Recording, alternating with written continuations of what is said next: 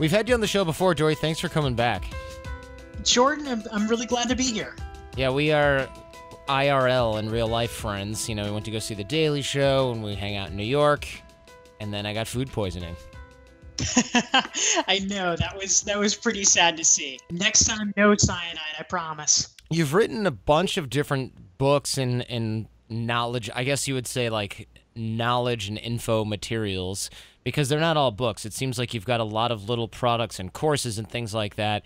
And you even have a Grammy under your belt, which you got from networking, because apparently there's a Grammy for networking now, kinda. That's right. It's a legit Grammy, but I like to call it my Grammy for networking in air quotes. So why don't we start with that story, because that's an unusual. I mean, nobody that I know has a Grammy, especially people who don't play music. Yeah, thank you, Jordan. I did actually get a couple of Grammys. I like to call them my Grammys for networking, because really that was where I put in the real effort rather than musically. But it all actually starts with a couple of fellow AOC guests, Kabir Siegel and Ben Michaelis. I live in New York, and Ben organized a gathering of authors, and I met Kabir. We hit it off. And of course, one of the things that I try to do in networking, this is something that I know you stress in your courses, is the importance when you're connecting with people to just be scanning the horizon and looking for other folks that you can connect them with that would be a win-win and somebody that could positively impact their lives. And so Kabir was a serious jazz musician. He had toured with Wynton Marsalis. He had written a book about jazz, but he didn't know a friend of mine who was a big band leader and a composer. And so I thought the two of them should connect. But instead of just doing a typical e-intro, I decided to get a little bit more creative. So I threw a party and invited all of my musician friends. There were about a dozen people. Some of them were professional musicians. Some were very serious hobbyists. And I brought them together just to see what would happen. And within a few minutes, Kabir and my friend Marie, the big band leader and composer, connected and decided that they were going to collaborate on a project together to write an opera about the European debt crisis. And Wow. that it's pretty intense. So for the past 2 years, they've been working on that. They brought me in as a producer on it. And essentially, as a thank you, Kabir invited me to become involved in another project he was working on, a jazz album called Presidential Suites by the Ted Nash Big Band. And it turned out that earlier this year, it won 2 Grammys. And so as a producer on that album, I was able to go to the Grammys, be part of that whole process and that team. It's something I never would have been able to have access to. But through networking, I was able to tap into a completely different world and have this amazing experience. It seems strange to me that you, not strange, highly unusual that this would be the result of making an introduction, right? I mean, you ended up going to the Grammys as a producer, as a thank you for making an introduction. Is that normal? That doesn't seem normal. That seems very extraordinary in so many ways. Well, it is absolutely the far end of what you might typically expect something to happen. I mean, typically we network, and maybe someone introduces you to someone else, or maybe you get lucky enough to have a job offer or something like that. But what's powerful and amazing about networking is, there's always that adage, you never know what's going to happen. You never know where it's going to lead. And I think this is the definitional case of it. I had no idea that I would ever get to go to the Grammys. I'm not a musician. I played 2 years of guitar in high school, basically so I could impress girls. That is it. See, the same reason that everyone starts playing the guitar, basically. 100%. Yeah. Nice. Well, everyone's got that in common. 2 years of guitar in high school to impress chicks. Got it. All right. And what are you working on now? I mean, you've always been sort of, in my estimation, you've always got these cool opportunities going on. You've got the Grammys, okay, fine, but you taught in Kazakhstan. You work at I guess you would say, are you a instructor or a teacher or a professor at a business school? I don't know which fancy title you might hold for that, but you're teaching these courses to at a legit business school, and they're they're obviously very popular because they keep inviting you back. And you've got books and you've got online courses. I mean, you're very diversified. And I can only imagine that what you are working on now uh, has to be equally valuable in order for you to keep doing what you're doing and diversifying in the way that you're doing it. Because otherwise, well, actually, let's back up a little. Why not just focus on one thing? Well, it's a good question in the sense that so often the career advice that people have is focus, specialize. You Right. can get a lot further by doing that, and I think in many ways that's true. Certainly, if you're just starting out and you say, "Oh, I want to be an expert in sports," well, I mean, okay, you're competing against ESPN, you're competing against the entire world. No one is ever going to notice or hear it. And so for that, it makes a lot more sense to become an expert in one particular team or, one particular sport. If it's, maybe, a sport like badminton or something Right. like that, where you can max it out. But for me, I have a couple of principles that I like to follow professionally. One is that I have a philosophy. I like to optimize for interesting, and what I mean by that is, ultimately, a lot of people in this world try to maximize for money. But all the studies that are out there that have been done by research psychologists show, and this is something you've talked about, that money certainly does impact your happiness up to a certain point. In the U.S. average, it's about $70,000 a year. If you don't have enough money, if you are suffering because of that, it's a big problem. But above that threshold where you can support yourself reasonably well, it doesn't make that much difference. What matters a lot more is your connections with people, your opportunities to do cool things. And so, even though I'm actually bringing in a really good salary now, which is great, I have not tried to maximize that. I've tried to maximize experiences because I think that that really leads to longer term happiness and ultimately more money as you get exposed to more people. I think that that's really the key principle there. Yeah, this does make sense, and of course, a lot of people are sort of torn between this. But it almost seems like, all right, fine, easy for you guys to say, optimize for what's interesting. I actually made this mistake as well. I made the money mistake. I became a lawyer because I was like, look, I can at least do this. It pays well. I'll do it for a few years, figure out what else I might want to do, but at least I'll have a way to make money and I'll have this law stuff under my belt.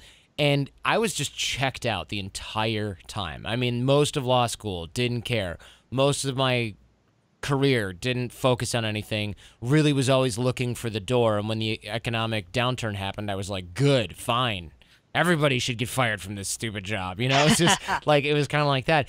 And I'm just now starting to do things like teaching a little class at a business school or going to a bigger global event. And I wish I'd known about this stuff earlier because it really is a great shortcut to meet fascinating people, become a fascinating person, aid in your network building, build credibility, social proof, like you'd mentioned, that makes it easier for you to get other experiences under your belt, monetize those experiences.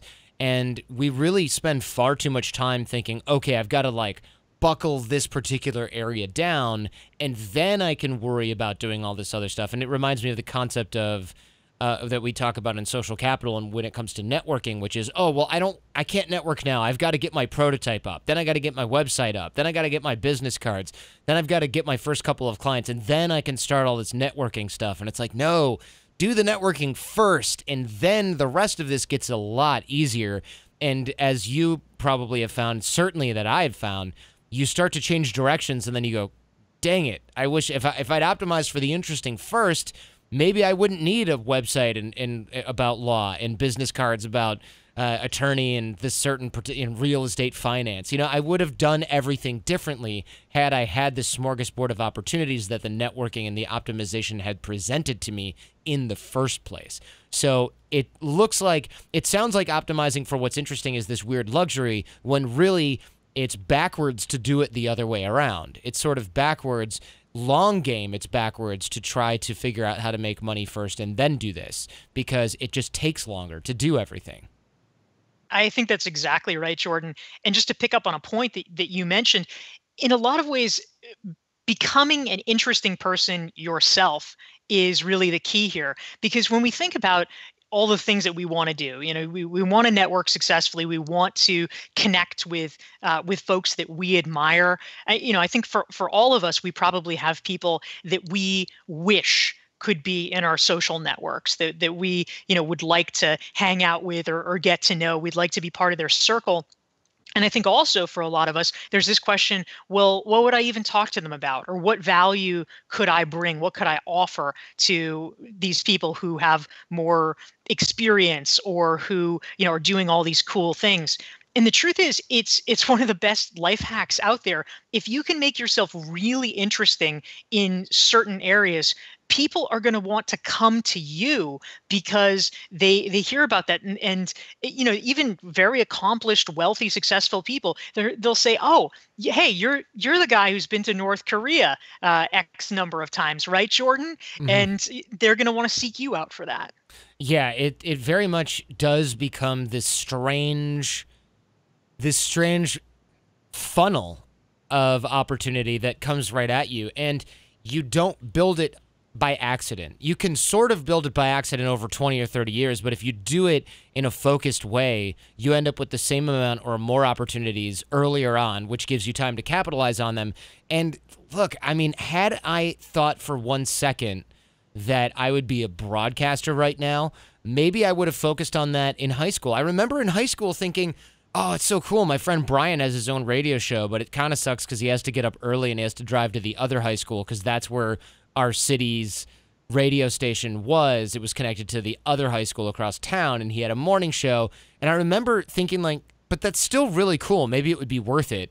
And then I never really got that experience because I thought, oh, well, who cares about a high school one? If I want a radio show, I'll do it in college. And then college came around, and my roommate worked at that radio station and the television station. And I was like, oh, that's kind of cool.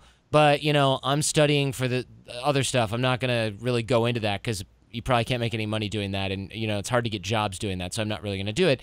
And then in law school, I start a podcast, fall in love with it. And I'm thinking, crap, I totally would have liked this had I tried it before. And maybe I wouldn't be doing things the way that I'm doing them now. And it's great to rationalize, well, it all works out. Good thing I have a law degree because blah, blah, blah credibility. It's not hurting me in that way. Sure, maybe I optimized for some interesting things there, but opportunity cost-wise, there could have been a very different path, and I could be talking to you right now. Instead of being 37, I could have been 31 and been in the same place that I am now had I focused more on optimizing for the interesting, because I would have gotten these skills sooner, figured out what I wanted sooner, and had more time to capitalize on those same opportunities. Yeah, I think that's a great point. And at the other end of the spectrum, sometimes people fear that if they take different paths, that they'll wind up, maybe they'll say, oh, well, I'm 37 and I am just doing this thing now because I did 10 other things rather than me just focusing and becoming a law firm partner. But the truth is, once you are able to accrue a certain amount of social proof from your various activities and building really broad, wide-ranging networks from having circulated in different universes, you are actually able, in many ways, to leapfrog the traditional path and go faster than other people because of a principle in psychology known as the halo effect, where when people look at you and they see, oh, wow, he's been successful at this or this, he's probably going to be amazing at this other thing. They attribute universalizable goodness and strength of character to you, and it enables you to actually circumvent a lot of the slogging that other people are forced to do. So what else can we focus on here? If we think, oh crap, I waited too long, is there a time when it's just too late? Like, what if I'm already established in my career? Can I start optimizing for what's interesting now, or am I kind of already on a path? No, I think that it's never too late to do it. And in fact, if you have been following one particular path, if you've become pretty successful at it, the good news is that gives you a lot of social capital, and it gives you a lot, in some cases, of financial capital that you can leverage to be able to access those universes. The question is what you do with it, how you deploy it. And so this actually ties back to a piece that I wrote for the Harvard Business Review a while back about how to analyze your network. And there's a concept from the Harvard sociologist Robert Putnam that it talks about how a well-rounded network, a really effective network, has what is known as bonding capital and bridging capital. And basically what that means, bonding capital is the ties that you have with people who are like you. Bridging capital is ties you have with really different kinds of people. And most folks, because they don't put a lot of thought into it, their networks kind of happen to them. They have way too much bonding capital. If you work at a certain company, okay, well, all your friends, all your professional contacts, they're all at that company. Or your friends are all folks your exact same age because they were people who you went to college with or something like that. We have to consciously try to create that bridging capital so that you can get exposure to different communities, different ideas. And so maybe it means, taking some of the money that you've saved and making an effort to go to an ideas conference, something where you can meet different types of people and tap into different networks. Maybe it's reaching out to friends of yours who are as different from you as possible and saying, hey, who do you know that I should meet? Maybe you have, one filmmaker friend because you went to college with this random guy. He probably knows 100 filmmakers. He can introduce you to them and get you part of their world, but you have to consciously choose it out and seek it. Yeah, that actually is quite true in my experience as well, because it's really easy to start in a niche. Like, I know tons of podcasters, right? But it's not a great place to end up, as you'd mentioned in our chat before this, because sure, great, you can be the biggest and best podcaster around, and it's not bad, but where are you going from there, right? And it can get you well known in a niche. It's a great sort of way to kick things off, but you then could be a big fish in a small pond. And it doesn't even matter how big the pond is. You could be talking about actors and actresses and movie stars and things like that. It's a nice big pond that gives you celebrity around the world, but you'll probably get bored. And we see this with world famous actors who then are like, I need a tequila brand. I'm going to start doing this kind of stuff, or I want to play the banjo. I need to run for governor. I need to be president. Exactly. Yeah, exactly. And you mentioned the halo effect. We could transfer that credibility elsewhere. And I've made this mistake too, right? Getting into the entrepreneur niche, which is, it sounds broad, but really it's vague. And if you go to these conferences with entrepreneurs, it's like there's kind of two groups and they're all 600 or 1,000 people, and it's all the same people in each one, and they're all at the same events. And, I'll go to an event with a couple of people and I see them at the next thing the next month, and I'm going to the Philippines and then 90% overlap and who's there from this other thing. And I'm thinking, how is this even possible? And it's even in giant worlds like online business or entrepreneurship, it's the same people. And it's fine. I don't consider it a mistake to know those people, but I see other people making the mistake now of sticking with a particular niche, only hanging out in, say, the freelance entrepreneur world or the biohacking world or something like that. And years go by, and then they're kind of just where they were before with a newer website or a different podcast or more Instagram followers. And it's not really the kind of growth you'd expect. I feel like it's like the fire's burning, but you're not throwing any gasoline on it. Yeah, that's exactly right. When you're starting out, a niche is great because it allows you to make a mark. It allows you to get noticed in a small subset. But you have to branch out strategically from there. And there's plenty of ways to do it. I mean, ultimately, one of the best ways that I like to think about it is almost picturing Venn diagrams. If you can, think back to junior high math where they have those overlapping circles. And the thing is, you don't want to be jumping randomly. If you're jumping from podcasting to, I'm gonna suddenly do professional dog training, it doesn't make a lot of sense, and there's no benefit, there's no overlap, it's kind of random. But if you're able to move slowly and steadily into bigger realms and into the realms that you want, you can essentially hopscotch from one circle to another just by inhabiting that overlapping area and then moving into the place you want to go.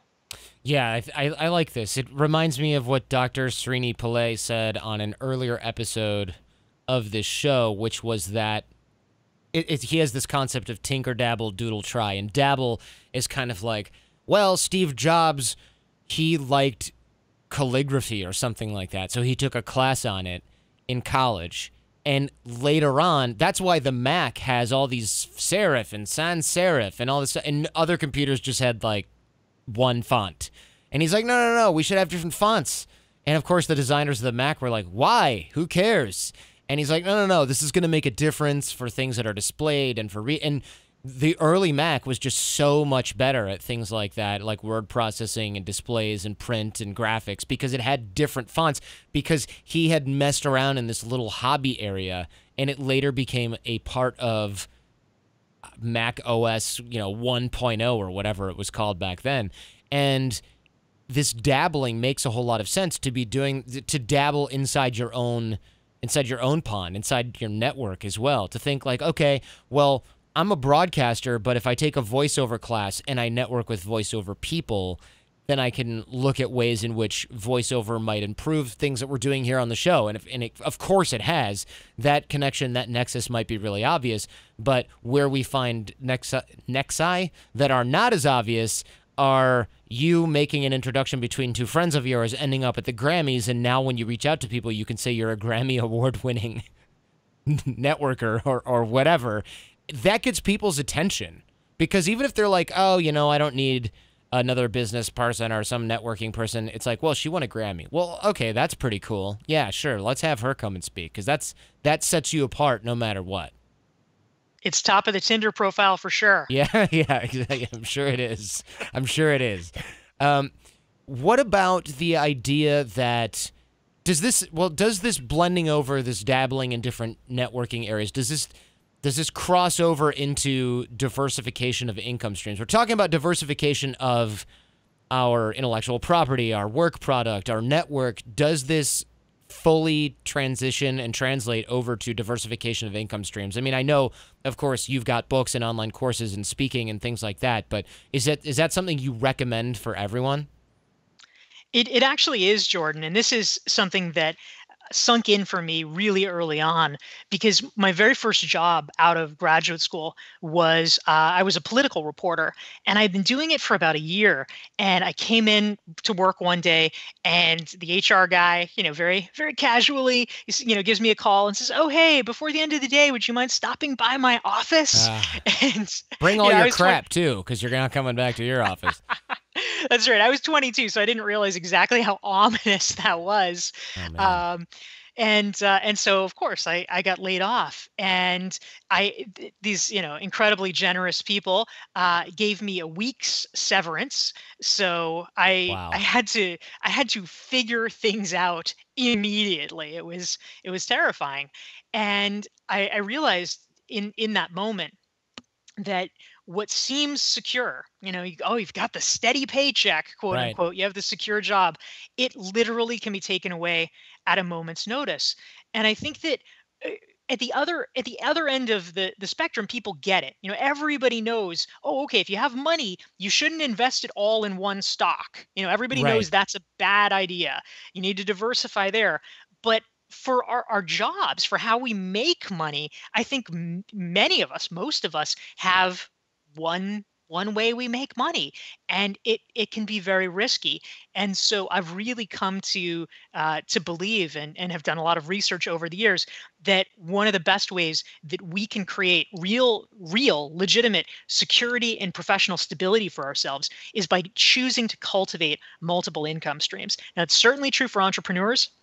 But even for people who work inside a company, cultivating a side income stream of some sort, whether it's having an Etsy store on the side or doing a little bit of coaching or having a workshop now and then, whatever it is, doing a little bit of paid speaking, having that sideline gives you additional protection against uncertainty, and also has a lot of other benefits. Frankly, it helps you develop your skills, it helps you build your brand, all things that redound to your benefit back at work. How does it help you build your brand? What do you mean by that in this case? Yeah, absolutely. Well, I'll give you one example. This is a story that I cite in my new book, Entrepreneurial You. There's a guy that I got to know a few years ago named Lenny Achan. I was consulting for the Mount Sinai Hospital in New York, and I kept hearing about Lenny. Everybody was just sort of talking about him because he was considered kind of a comer at work. Everyone was like, "Whoa, what's up with this guy?" Because he had a crazy story. He started at the hospital as a nurse, and in a pretty short period of time had worked his way up to become the head of communications for the hospital. I mean, it's just a crazy Wow. trajectory that you wouldn't expect. No. And yeah, it was really surprising. So finally, after doing a couple of months of consulting, I ended up having a meeting that he was in. And so afterwards I cornered him and I said, Lenny, I've been hearing so much about you. What's your story? How did you get to where you are? And so he started to tell me, and essentially what he did, he had been experimenting on the side. He decided, because he was an intellectually curious guy, he was interested in the internet, he was interested in the online world, and so with his own money on his own time, he started building apps. And he built a couple of them, and he's just sort of nursing them along, kind of marketing them in the iTunes store, all of that. And eventually, one day he gets called into the office. Fortunately for him, it was not the HR office like it was for me, Yeah. but it was his boss. And his boss says, Lenny, I hear you've been making some apps. And of course, he goes white because, oh man, am I in trouble? Did I violate some policy? Do they think that I did it on company time? What is this? And he pauses a minute. The world stops. And his boss said, that's actually really impressive. I wonder if you'd like to head up social media for the hospital. And Huh. he was not expecting that at all. But he took the job, and eventually he did such a good job at that, they promoted him to run all of communications. It was him taking this independent initiative, creating his own independent income stream, learning to be a successful entrepreneur, that got him noticed and recognized and just skyrocketed his day job career. That's fantastic because initially I was like, do I really want to go down the path of diversify your income? It's good advice, but it's kind of, we've heard this before, probably even from you. But then it's like, all right, well, tell me a story of how this has helped somebody really do something extreme. And Lenny really nails it here because, of course, he was just thinking, look, I can program something as a little side hustle. Maybe I can learn something on the side. If I ever get sick of nursing, at least I'll know how to code. And suddenly he probably got his salary tripled for being head of communications at a large organization like a hospital. And yeah, he doesn't have to clean any bedpans, or at least fewer bedpans as a result of doing Absolutely. that. Only metaphorical bedpans. Right, exactly. He's cleaning up messes, all right, but usually only in the media. That's great. I love that idea, and I think this does dovetail nicely with the concept that there's a lot of hard work that successful people do for free that many maybe less motivated people don't see the point of. And it's the old saying that you don't make money from something, you make money because of it. Can you take us down that road? Yeah, absolutely. So this actually came from a conversation that I had with a gentleman named Doc Searles. He's Sounds old one and of the wise. he is so old and wise. Absolutely, he was really an internet pioneer, and he was a co-author of something called the Clue Train Manifesto, which is considered this seminal tract in internet theory back in the day. But one of the pieces that we talked about, and I included this in my most recent book, Stand Out, is that in the old days, it was pretty simple, right? You would do something and some job and you would make money because of that job. So for instance, I used to be a journalist. I would write articles. I'd get paid for those articles. Simple. But in the internet economy, something interesting has happened. And that is the work and the money in a lot of ways have become separated. Mm. And that creates a lot of opportunity, but also a lot of potential pitfalls. And here's what I mean. We probably all can think of examples of stories that we've heard about people who have gone huge online. Maybe, they have, whatever, millions of YouTube views or things like that. And yet, later you hear about it, they hardly made any money at all. They're struggling to support themselves. They might have a huge brand name. They might be big on the internet, but they're not able to monetize that successfully. And in a lot of cases, the activity has become decoupled from money, and you have to get creative about it. So, for instance, I'm not a journalist anymore. In fact, in the Huh. 15 years since I got laid off, more than 40% of American journalists have lost their jobs. It's just kind of a Wow, wholesale. really? Yeah, it's about 290,000 people have Holy lost cow. journalism jobs. So it's very hard to get paid for writing anymore. However, ironically, I actually spend most of my day writing now. I write blog posts for free. I write books for very little money. I create content that goes out there, and I'm actually making literally, I mean, I was an extremely underpaid reporter, but I'm literally making about 20 times what I made as a journalist now. Way more money. And it's not from the writing, it is because of the writing. You do that for free and you're able to create revenue streams on the back end. But for people who haven't really thought that through, it just becomes a sieve. It becomes a missed opportunity. And so, one of the things that I'm really passionate about helping people do is, number one, make sure that their ideas get heard, that they can figure out how to break through the noise so that really good ideas can get out there and make a difference in the world. And number two, making sure that people really understand how to monetize their ideas. Because if they can't, if they're not sustainable, then they're going to go away as soon as the people say, geez, I need to support myself. I better go take that insurance job. And that is unfortunate. Can you explain how doing something for free like writing can lead to more money on the back end? Because I think I understand how this works. I mean, it's in large part what happened with the podcast, but I think it'd be great if we got really granular with this. Absolutely. So essentially, the writing in this case, or podcasting in yours, it starts out as a brand building activity. If people are going to do business with you, particularly high ticket items, high trust items like hiring me for consulting services or coaching, or maybe giving a keynote talk, they want to be pretty darn sure that they like your message, that you're reliable, that they trust and respect where you're coming from.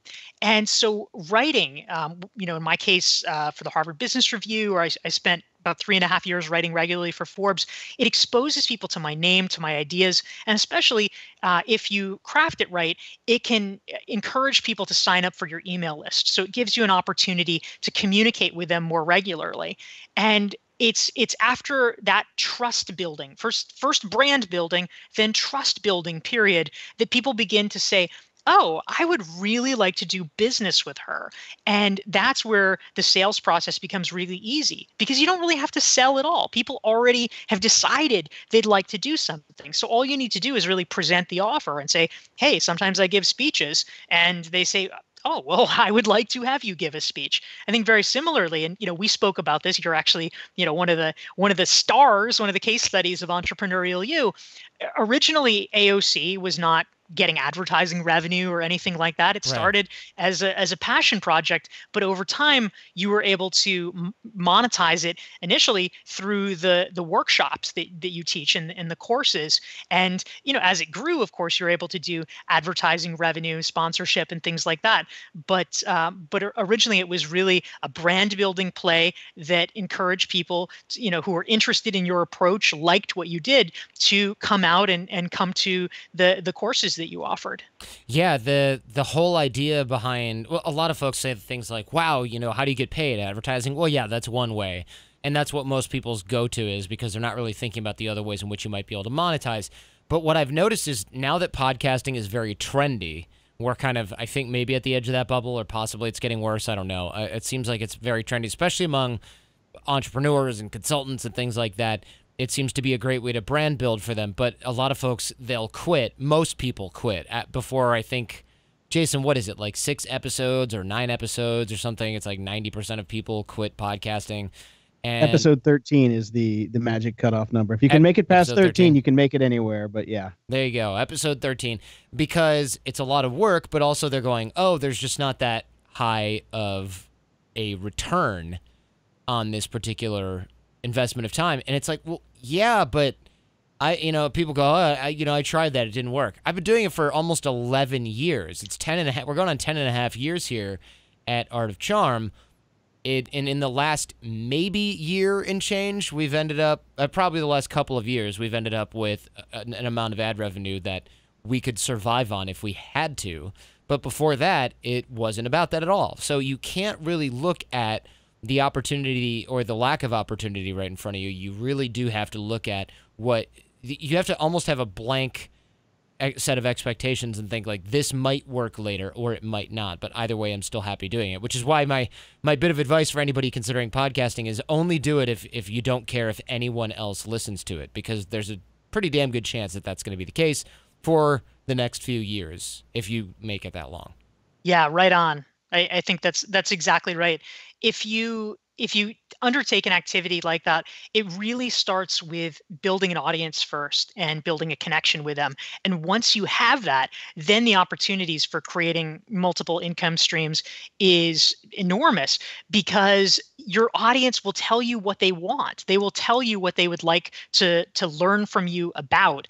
And then it's not really you selling something in the sense of, oh, let me create this thing and then keep pummeling people until they buy it. It's you saying, hey, you guys asked for this, who would like it? And the sales process becomes almost immediate. Yeah, there's a lot here for people who want to create their own business, but of course you don't have to quit your job and to start making different income streams and things like that. Looking at the guy's name, Lenny, who became the head of communications at the hospital, this stuff works just as well or better inside a workplace as it does when you're starting your own business. Because I feel like a lot of folks might be like, well, I'm not really starting my own business, so I don't know how some of this applies. You actually have a lot of really great advice for people who want to start taking the first steps towards entrepreneurship, regardless of whether or not they're trying to make something their full-time gig or whether it's a Lenny-style side hustle. One of those, which is just get one consulting or coaching client. How would we go about that? Because for a lot of people, that's really an intimidating step. And that was for us too. I remember people telling us, I want you to coach me. And I'd go, this is 10 years ago. Me and AJ were thinking, well, we're not really coaches. And they're like, no, you don't understand. I've hired other coaches and they don't know the things you're talking about on your podcast. I want you to coach me. Well, we're not really coaches. And I remember people being like, I'm sending you money. You are going to teach me this stuff. It doesn't matter if you don't think you know what to do. We're just going to get on the phone and I'm going to ask you questions. And I'm like, fine, I can do that. And this guy gave me like $5,000. And me and AJ were like, oh my God, this is amazing. Right? And then he goes, step 1, raise your prices, except with me. Step 2, you're a coach. You just don't realize it. All the stuff you're teaching is useful. And I mean, he basically had to like force us to coach him. And this is a mortgage banker. This is a guy who's very successful. He had millions and millions of dollars, and he forced us into making this a business. And it took longer than it should have. Yeah, I think that's great. And for almost anyone, starting a little bit of consulting or coaching on the side is such a powerful exercise in understanding, first of all, what you are really good at, what you might be qualified to impart to somebody else, and number 2, what the market is interested in, and where those things overlap. So, for instance, another case study that I shared in Entrepreneurial You is about a guy named Bozy Dar, Oh and yeah. he actually, yeah, he's a cool guy, based in New York, originally from Serbia, and he is somebody who has created an entrepreneurial side hustle for himself while having a very prestigious day job. He's a vice president at a Fortune 500, biotech company. So, really a very, very high level, respectable, day job. But he was fascinated with entrepreneurship and the idea of how he could think more entrepreneurially and bring that to his job. And so in his case, he actually, like Lenny, initially experimented with apps. He got this great idea for an app and he poured a lot of money into it, but it didn't go anywhere. It just did not succeed. And, he learned some things from that process. Number one, he learned that before you pour a ton of money into something, you really should actually check with customers and see if they think it's as awesome as you do, which is sort of valuable learning for anyone working in the business world. But what was even more important and more valuable for him is that as he was kind of smarting from the wounds of losing all this money and having his entrepreneurial venture not really succeed, he started paying attention to what people actually kept asking him about. And in his case, he had been promoted a lot at work. He, for whatever reason, his sort of magic combination of skills, he kept getting promotions like clockwork, just moving up in the organization. And people started seeking him out and saying, "Hey, what are you doing? This is really cool. You're doing something. I want to learn it." And so he certainly could have taken in the direction of coaching. He decided instead to do an online course, but it was one that was focused specifically on this question of how do you get promoted? How do you get more successful at your job and move up the ladder? And when he created that, it was an almost immediate fit because that was something that people already wanted from him. He knew that there was a market. And so he's been able to be hugely successful with that, making tens of thousands of dollars from it and taking that learning back to the company. He says he's an entrepreneur, but he's also an intrapreneur, bringing that knowledge every day back to his day job and keeping getting promoted because of it. You do a lot of speaking as well, which you'd mentioned brands you really well, gets you in I guess you would say, a position of high visibility where you're perceived as a leader or at least a thought leader in that specific area. How do we start how do we start branding ourselves that way? Obviously, a lot of us are afraid to speak. That's part of the problem. But I think a lot of folks, even if we're not super scared of speaking, or we know we can go work on the skill set, we might not do it because we think, yeah, I can go to Toastmasters for 6 months, but how am I going to actually get a gig where this becomes useful and I'm not just hanging out at the YMCA with people who giving speeches to each other in a class? Yeah, absolutely. Speaking is actually one of the most important things that you can do to really get your talents noticed in the workplace. There's been research done on the concept of so-called executive presence by the Center for Talent Innovation, which is a think tank in New York. And what they discovered is that when it comes to executive presence, this sort of ineffable quality of, what looks like a leader, one of the most important characteristics is your oral presentation skills. That matters a huge amount. And so if you can move the needle on that, it makes a dramatic impact on whether people perceive you as leadership material.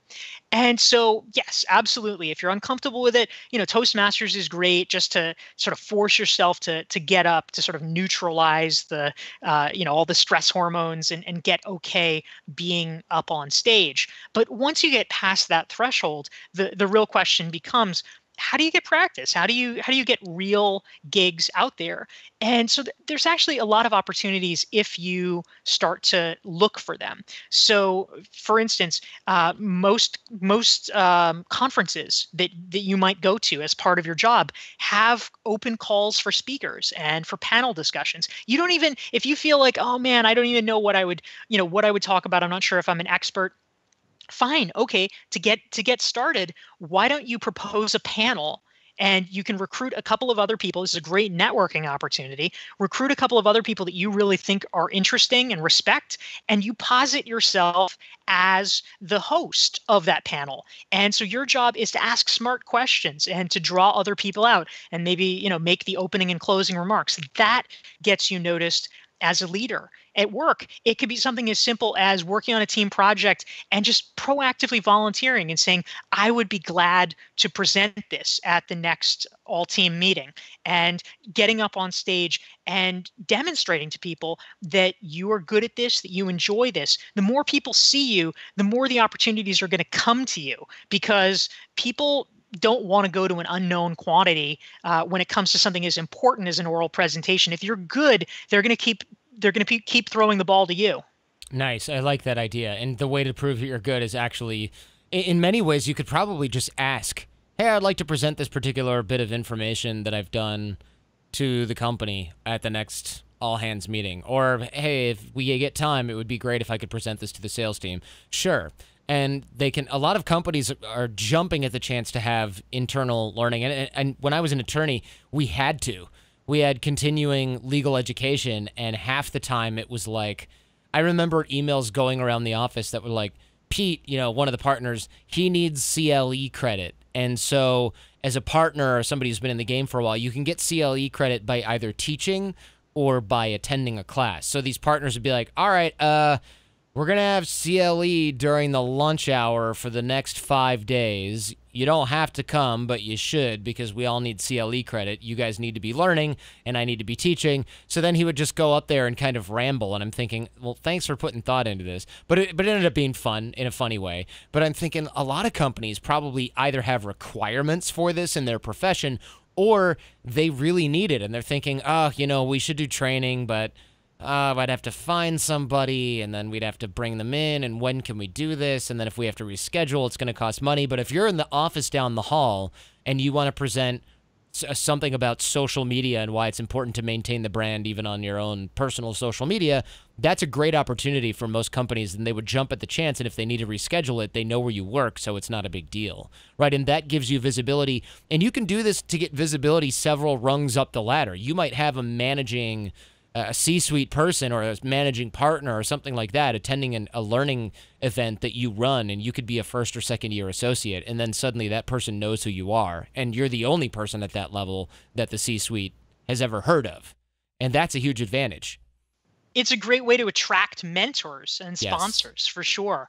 I mean, I think you are exactly right, Jordan, that with speaking opportunities, sometimes it really is as simple as volunteering, as raising your hand. People often think, oh, it's so competitive, it would be so hard to get this. But the truth is, very few people put themselves forward for it. I mean, a very similar phenomenon, in fact, is leadership opportunities on professional associations. This is a strategy that I actually recommend in my first book, Reinventing You, where a lot of times people think that a good move in terms of networking or just, kind of being out there professionally is to join 10 different organizations. And the truth is, that's not a good move. It spreads you too thin. The better play is to become a leader of 2 organizations or even just one, but really invest, take on a leadership role where people see you in that opportunity. And a lot of these roles nobody wants, frankly. They're volunteer roles. You can be the membership secretary, you can be, the treasurer, whatever, the stuff that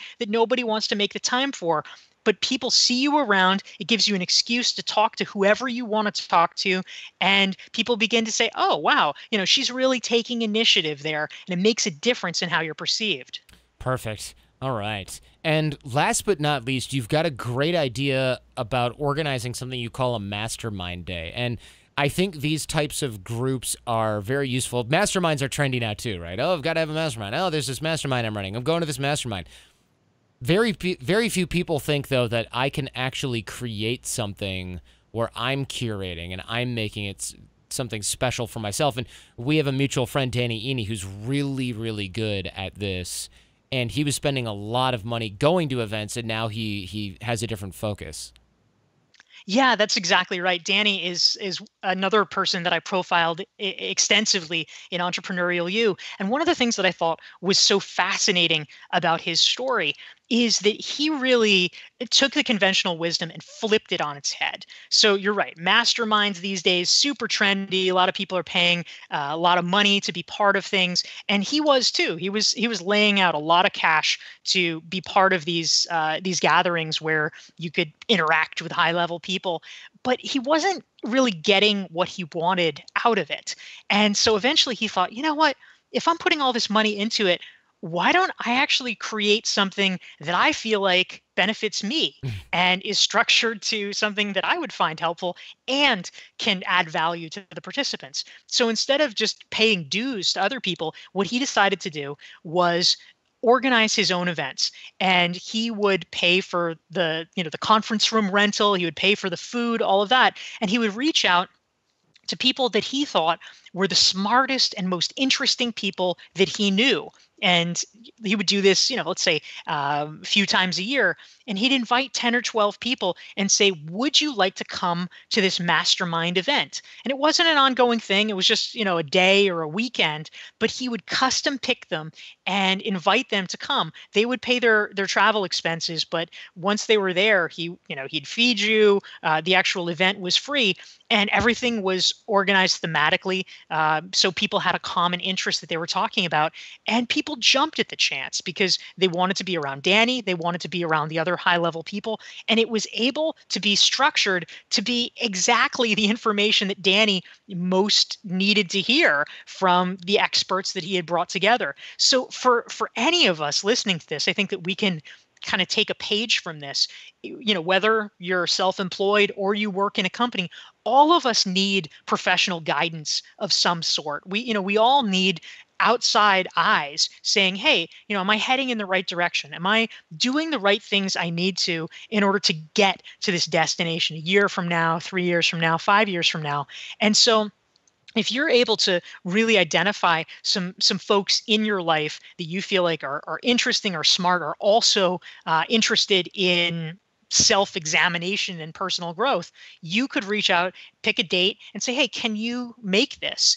And creating something like that positions you as a hub, a connector, a leader, and can actually be a really meaningful experience for everybody involved. This is really great. I love the idea of creating your own event. I think instead of never going to anyone else's event, I think the good balance for me might be something like create one on my own, or create something similar that Daniel is doing, or create something similar that Danny is doing, who's also been a guest on the show, but also balance that with going to other folks' events as well. Because I do think that there's definitely value in going and attending other people's events. However, having your own is great. It does set you up as the hub. You can end up spending the same amount of money you spent to go somewhere, travel somewhere, and be a part of someone else's event and curate your own. And if you really do spend a lot of money going to other events, you could have an event where you even pay for everybody's travel if you really wanted to do it, right? If you wanted to get the right people in and you wanted to make the friction that much less, and you're spending 10 grand a year going to events yourself, you could spend that same 10 grand bringing 5 people to you for the weekend, which would be an incredible thing. And I think a lot of people would jump at the chance, frankly. I know there's some events. Summit Series is one that comes to mind that started with, I believe, the organizers just flying a handful of people to a place in Aspen where they could have a gathering, and that turned into one of the most highly curated, sought-after events anywhere. Yeah, that's exactly right. And my mind was going to the exact same place. When Summit Series started out, it was literally a group of college kids. They didn't have huge amounts of money to be throwing around, but they made a very calculated bet that if they could get a group of very prominent influencers together, that they could get sponsorship for that event. And so they promised, hey, we'll pay all your expenses. We'll make this amazing event, this cool location for you. We'll bring you together with other high level people you want to meet. Who wouldn't say yes to that? And so the influencers were in. Once they had the influencers, they were able to leverage it with the sponsors, get the funding they needed, and it kickstarted a brand that has been very strong and continued into a series of events. Now they own a mountain where they have all these retreats. So it's worked very well for them. Dorie, is there anything else that I haven't asked you? This has been phenomenal. There's been just a lot of highly practical things here, new ways to think about our career or about leaving our career or about branching out and diversifying our career or our work. Is there anything that you'd like to deliver that I haven't mentioned at all? Jordan, thank you so much. One thing that I'll mention for folks that are interested in thinking more about ways that they can diversify their own revenue streams, build in a little bit more professional security for themselves, is I have a free Entrepreneurial You self-assessment. It's 88 questions that walks you step by step through how to do it. Folks can get it for free at dorieclark.com/AOC. Nice. Thanks, Dorie. Much appreciated. Thanks, Jordan.